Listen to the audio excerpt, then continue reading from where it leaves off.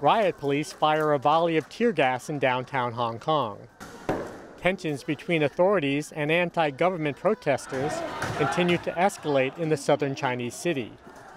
Dozens were arrested and dozens more were hospitalized. Beijing blamed this weekend's clashes on a few radicals and said they should be punished quickly.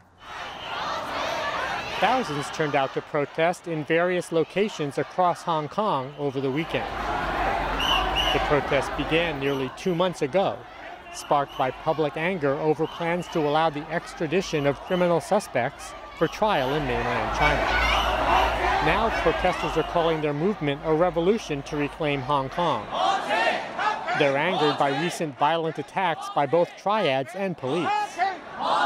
They also oppose the administration of Chief Executive Carrie Lam.